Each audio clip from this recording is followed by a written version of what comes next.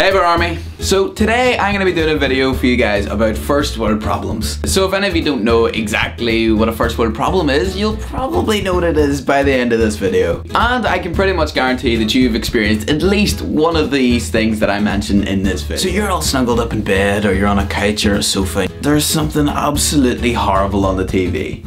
The remote is across the room, and there is not a thing in the world that will make me get up out of that bed.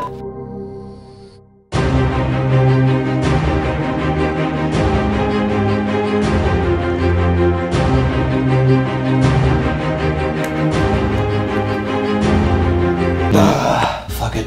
You don't want to watch what's on the TV, but you really don't want to get out of bed, so you just sit and watch the horrible TV show. Oh, I can't wait to go to sleep. Oh, this bed's so comfy. Shit, I need to pee. I'm gonna be perfectly honest, sometimes I would much rather pee myself than get out of that bed. Why are Pringles tubes too small for my hand? Once you get to the bottom half of the Pringles thing, you have to start delicately tilting it up. You tilt that 1 degree the wrong way and you've got yourself a friggin' Pringles apocalypse.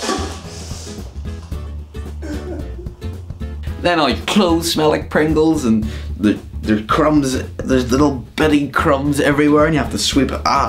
Whenever you are eating a crunchy food and it's so crunchy that you can't hear the TV, and then a quiet part comes on and you have already taken a few bites out of your crisps or your Pringles and you have to hold it in your mouth like...